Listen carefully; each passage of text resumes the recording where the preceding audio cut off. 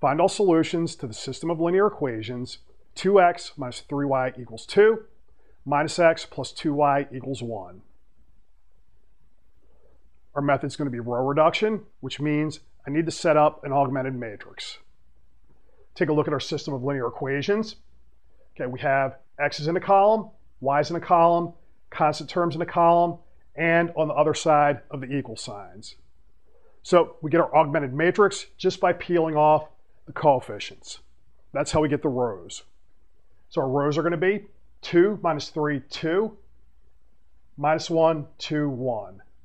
Then I put a bar in where we have equal signs. What's our goal? This matrix on the left, we want to apply row operations to it until I get it in the form 1, 0, 0, 1, if that can be done. If not, we'll settle for row echelon form, however that turns out. Now, our blueprint is going to be, we work in a horseshoe. So we start in the upper left-hand corner, I want a 1. Once I have the 1, we work for a 0 in the lower left-hand corner. Then once we have the 0, we go this way, and then it's 1, 0 going up. So our first step is to try to turn this 2 into a 1. We could multiply through our first row by a half, but if you notice, that introduces a minus 3 halves into the second column. Okay, that entry there. So let's try something different. Let's first start by switching the rows. So that's my first move. Switch row 1 with row 2. That doesn't actually change our equations at all. All we did was change the order that the equations are written in. So for instance, if we have them written off on the side, that takes equation 1 to equation 2, equation 2 to equation 1.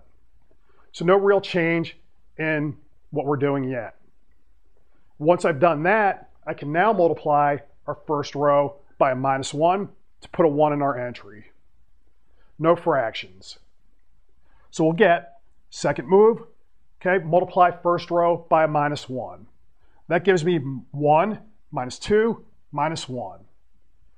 We take a look at the equations. We just changed equation 1 to x minus 2y equals a minus 1. Now, we have our 1, so our next step is to put a 0 where we have this 2. That's going to be our third row operation.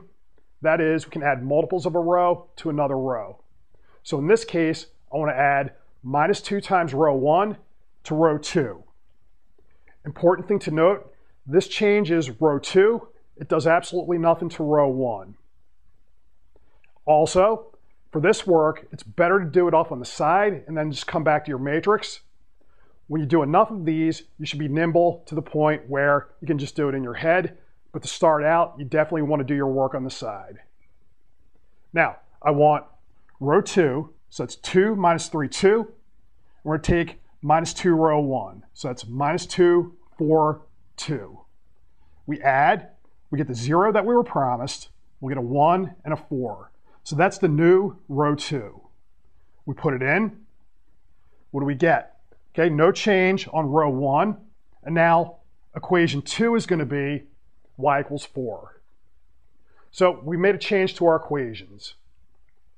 Also, having y equals 4, in practice, we could go back to this x equation, solve for x, and then we're done. Here, we want to just finish off doing all the row operations for practice. Okay, next step. You'll notice we got the 0 here. We get this 1 for free with our previous row operation. So all I have left is turn that minus 2 into a 0. Again, same idea. We're going to add twice row 2 to row 1. No change on row 2, it only changes row 1. We do our work on the side. So I'll have row 1, so that's 1 minus 2 minus 1. 2 row 2 is 0, 2, 8. We add, we get the row 1, 0, 7. Replace row 1 with 1, 0, 7. Now you'll notice we have the identity matrix here, so we can peel off our solution. It's going to be x equals 7, y equals 4. Now, we always check our work, so I take that solution, put it back in the original equations, see if it works out. When I do that, we'll note we'll have a 2 coming out from the first equation, a 1 coming out from our second equation, so our check works.